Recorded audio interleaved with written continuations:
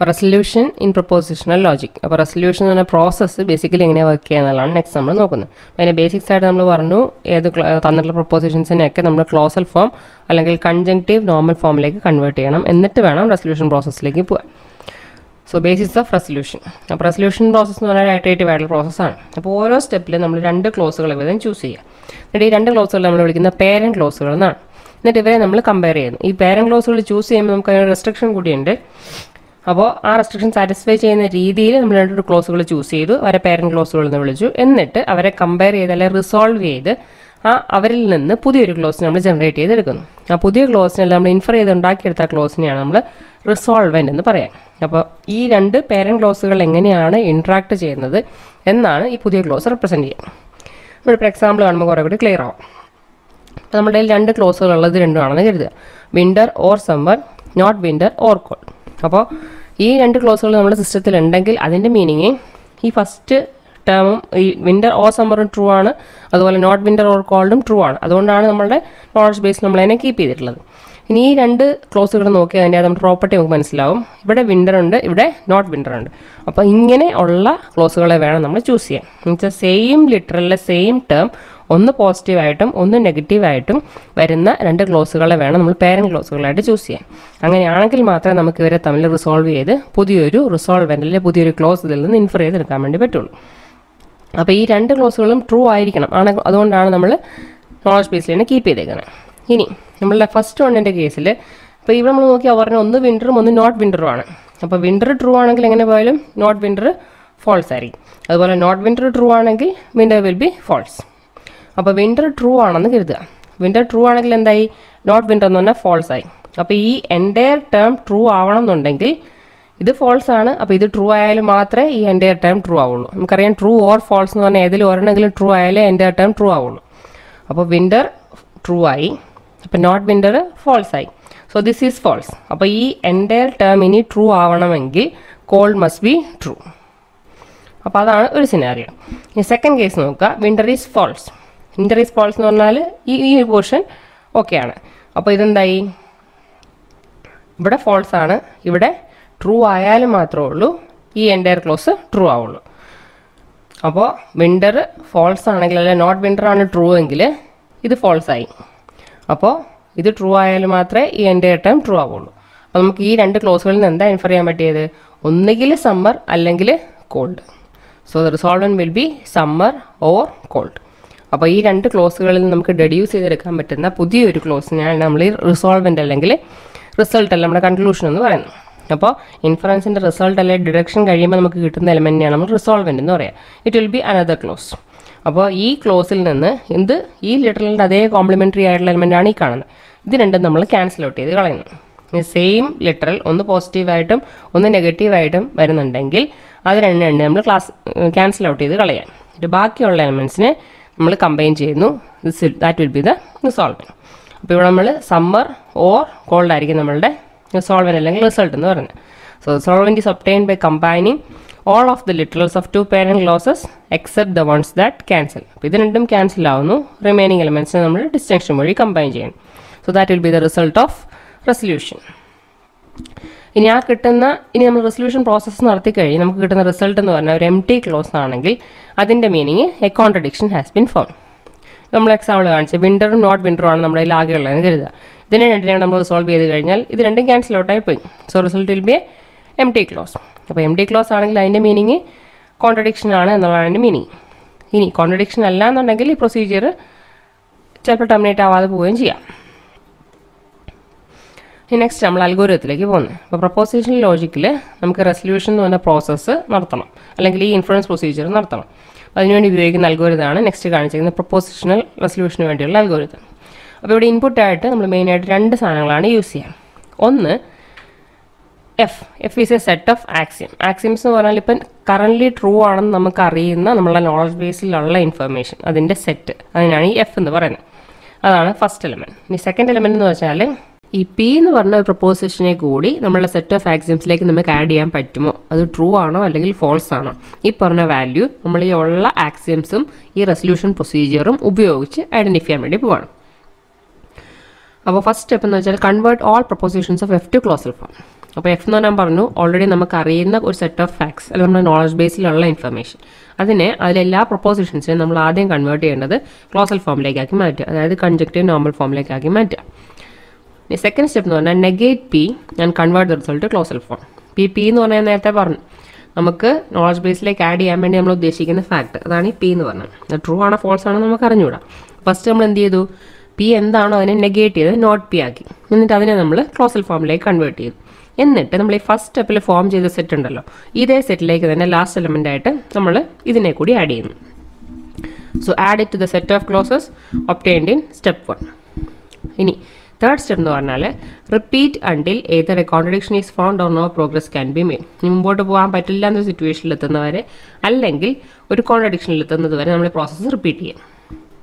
Select to closes and call this parent closes. ഇപ്പോൾ നമ്മുടെ കയ്യിൽ ഉള്ള ക്ലോസുകളെ നമ്മൾ പേരൻറ്റ് ക്ലോസ് ഉള്ള ക്ലോസുകളിൽ നിന്ന് 2 എണ്ണം ചൂസ് ചെയ്തിട്ട് നമ്മൾ പേരൻറ്റ് ക്ലോസുകൾ എന്ന് വിളിക്കും.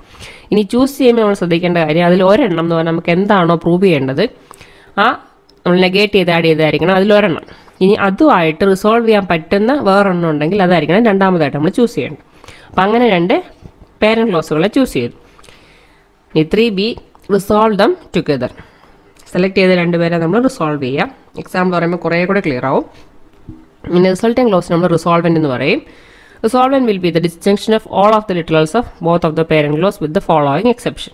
അപ്പോൾ റിസോൾവെൻ്റ് നമുക്ക് കിട്ടുന്നത് എങ്ങനെയായിരിക്കും, ഒരു പർട്ടിക്കുലർ എലമെൻറ്റ് പോസിറ്റീവായിട്ടും ഒന്ന് നെഗറ്റീവ് ആയിട്ടും 2 പേരൻറ്റ് ക്ലോസുകളിലുണ്ട്. അപ്പോൾ അതിനെ 2 നമ്മൾ ക്യാൻസൽ ഔട്ട് ചെയ്ത് കളയുന്നു.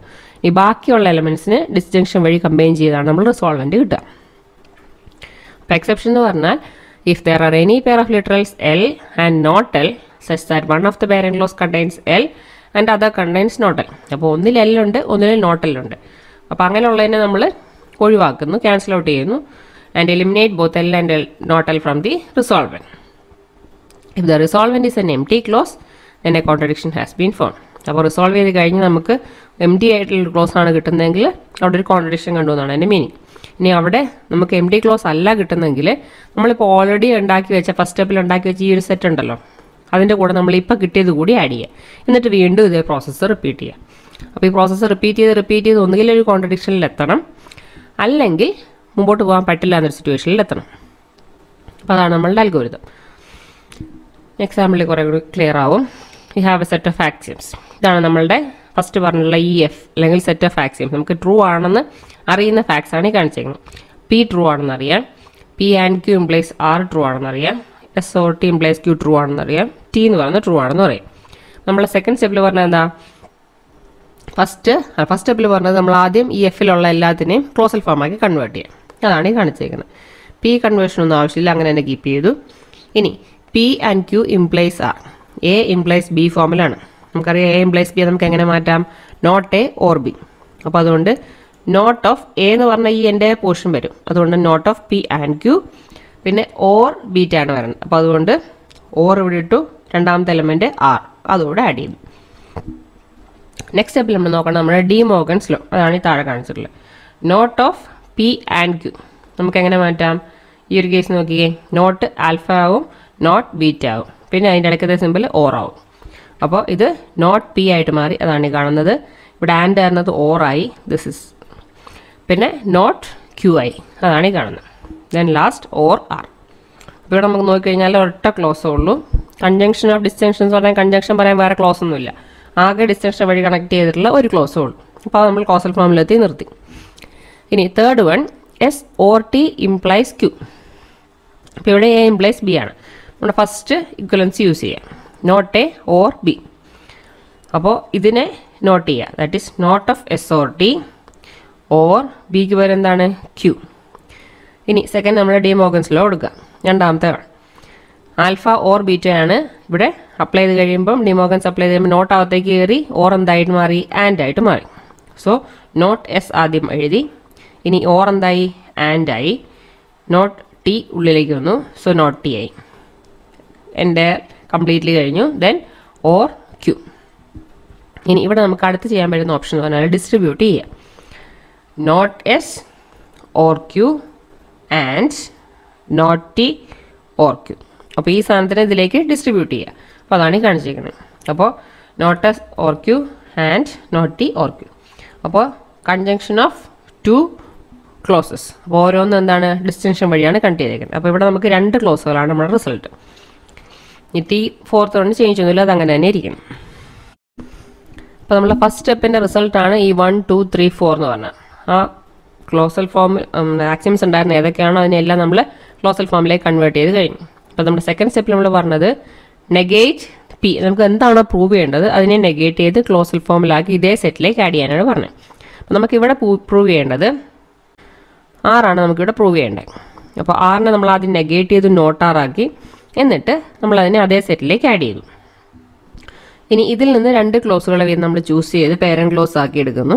എന്നിട്ട് 2 വീതം റിസോൾവ് ചെയ്ത് പോകുന്നു. ഇനി ഈ പേരൻറ്റ് ക്ലോസുകൾ എങ്ങനെ ചൂസ് ചെയ്യുന്നുള്ളതാണ് നെക്സ്റ്റ് ക്വസ്റ്റ്യൻ. അപ്പോൾ ഫസ്റ്റ് നമ്മൾ ചൂസ് ചെയ്യുന്ന പേരൻറ്റ് ക്ലോസിൽ ഒന്ന് നമുക്ക് പ്രൂവ് ചെയ്യേണ്ട എന്താണോ അതായിരിക്കണം, ദാറ്റ് ഈസ് നോട്ട് ആർ. ഇനി ഈ നോട്ട് ആർ ഉള്ള ഒരു ക്ലോസിനെ നമുക്ക് റിസോൾവ് ചെയ്യണം എന്നുണ്ടെങ്കിൽ രണ്ടാമതായിട്ട് നമ്മൾ സെലക്ട് ചെയ്യേണ്ടതിൽ എന്തുണ്ടാവണം, ആർ ഉണ്ടാവണം. അപ്പോൾ നമ്മളിവിടെ നോക്കിയാൽ ഇതിൽ ആറില്ല, ഇതിൽ ആറുണ്ട്, ഇതിൽ 2 ഇല്ല. അപ്പോൾ ഇത് മാത്രം നമുക്ക് ചൂസ് ചെയ്യാൻ പറ്റും. അതാണ് ഇവിടെ എഴുതിയിരിക്കുന്നത്, not P or not Q or R. ഇനി ഇതും കൂടി നമ്മൾ റിസോൾവ് ചെയ്യണം. റിസോൾവ് ചെയ്യുമ്പോൾ നമുക്കറിയാം ഇവിടെ ആറുണ്ട്, ഇവിടെ നോട്ട് ആറുണ്ട്, അത് രണ്ടും കൂടി ക്യാൻസൽ ആവും. സോ റിസൾട്ട് വിൽ ബി, ബാക്കി എന്താണോ അതായിരിക്കും നമ്മുടെ result. So not P or not Q, അത് നമ്മളിവിടെ എഴുതി. ഇവിടെ നമുക്ക് ബാക്കിയൊന്നും ഇല്ലാത്തതുകൊണ്ട് ഒന്നും എഴുതാനില്ല. ഇനി ഇതിനെ നമുക്ക് എന്താ ചെയ്യേണ്ടത്, ഇപ്പം നമുക്ക് കിട്ടിയത് എം ടി ക്ലോസ് അല്ല. എം ടി ക്ലോസ് അല്ല എന്നുണ്ടെങ്കിൽ എന്ത് ചെയ്യണമെന്നാണ് പറഞ്ഞേക്കുന്നത്, if it is not then add it to the set of closes available to the procedure. അപ്പോൾ ഇത് എം ടി ക്ലോസ് അല്ലാത്തതുകൊണ്ട് ഇതേ സെറ്റിലേക്ക് തന്നെ ആഡ് ചെയ്ത് വീണ്ടും ഈ പ്രോസസ്സ് റിപ്പീറ്റ് ചെയ്യുക. അപ്പോൾ ഇതൊരു പുതിയ ക്ലോസ് ട്രൂ ആണെന്ന് നമ്മൾ കണ്ടുപിടിച്ചു. അപ്പോൾ ഇതിനെ നമുക്കിനി റിസോൾവ് ചെയ്യണമെന്നുണ്ടെങ്കിൽ ഒന്നുകിൽ പി അല്ലെങ്കിൽ ക്യൂ, ഈ പറഞ്ഞ ഏതെങ്കിലും ക്ലോസുമായിട്ടാണ് നമുക്കതിനെ റിസോൾവ് ചെയ്യേണ്ടത്. അപ്പോൾ നെക്സ്റ്റ് നമ്മൾ നോക്കാം എവിടെയൊക്കെയാണ് പി എവിടെയാണ് ക്യൂ എവിടെയാണ് ഉള്ളതെന്ന്. അപ്പോൾ പി നമുക്ക് ഇവിടെ കിട്ടും, ക്യൂ ഉള്ളത് നമുക്ക് ഈ 2 ക്ലോസുകളുണ്ട്. അപ്പോൾ ഇവിടെ നമ്മൾ പി ആണ് ചൂസ് ചെയ്തിട്ടുള്ളത്. പി തന്നെ ചൂസ് ചെയ്യണമെന്നില്ല, നമുക്കതൊക്കെ നമ്മുടെ റിക്വയർമെൻറ്റ് അനുസരിച്ച് മാറ്റാം, നമ്മളുടെ പ്രിഫറൻസ് അനുസരിച്ച് മാറ്റാം. അപ്പോൾ ഈ ക്ലോസ് നമ്മൾ ഓൾറെഡി റിസോൾവ് ചെയ്ത് കിട്ടിയ റിസോൾവൻ്റ് ആണ്, this is not an M T close. അതുകൊണ്ട് ഇതിനെ നമ്മൾ വീണ്ടും റെസൊല്യൂഷൻ എന്ന പ്രൊസീജിയറിലേക്ക് തന്നെ ഇൻപുട്ടായിട്ട് യൂസ് ചെയ്യും. അപ്പോൾ അതിനെ ഒരു അടുത്ത പേരൻറ്റ് ക്ലോസിലൊന്നായിട്ട് അതിനെ കീപ്പ് ചെയ്തു. എന്നിട്ട് ഇതിനെ റിസോൾവ് ചെയ്യാൻ വേണ്ടി നമ്മൾ ഫസ്റ്റ് വൺ ചൂസ് ചെയ്തു, ദാറ്റ് ഈസ് പി. അപ്പോൾ അതാണ് ഈ കാണുന്നത്. ഇനി പിയും not P or not Q കൊണ്ട് റിസോൾവ് ചെയ്യുന്നു. അപ്പോൾ പിയും നോട്ട് പി നമുക്കറിയാം ഒന്ന് കോംപ്ലിമെൻ്റ് ആണ് മറ്റേതിൻ്റെ, അപ്പോൾ അത് രണ്ടും ക്യാൻസൽ ആവും. Remaining is not Q. അപ്പോൾ അതാണ് അതിൻ്റെ റിസോൾവൻ result. This is also not an M T close. നമ്മൾ വീണ്ടും ഇതിനെ ഇതേ ലിസ്റ്റിലേക്ക് ആഡ് ചെയ്യുന്നു, അഗെയിൻ റിപ്പീറ്റ് ദ പ്രോസസ്. ഈ നോട്ട് ക്യൂ നമ്മൾ റിസോൾവ് ചെയ്യണമെന്നുണ്ടെങ്കിൽ നമുക്കിവിടെ 2 ഓപ്ഷൻസ് ആണുള്ളത്. ഒന്ന് നോട്ട് എസ് ഓർ ക്യൂ അല്ലെങ്കിൽ നോട്ട് ടി ഓർ ക്യൂ, ഇത് രണ്ടിലേത് വേണമെങ്കിലും ഉപയോഗിക്കാം. ഇവിടെ നമ്മൾ നോട്ട് ടി ഓർ ക്യൂ ആണ് നമ്മൾ ചൂസ് ചെയ്തേക്കുന്നത്. അപ്പോൾ ഇവിടെ നോട്ട് ക്യൂ ഉണ്ട്, ഇവിടെ ക്യൂ ഉണ്ട്. നമ്മൾ റിസോൾവ് ചെയ്ത് കഴിയുമ്പം result will be not T.